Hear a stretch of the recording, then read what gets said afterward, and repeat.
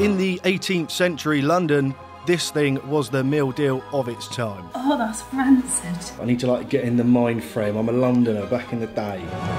A meal for the working class, of course, provided by nature in the River Thames. For this show, you're on my manor, London town. Even back then, the river was heavily polluted, but eels were one of the few species that could survive. Life was very tough for your average poor Londoner.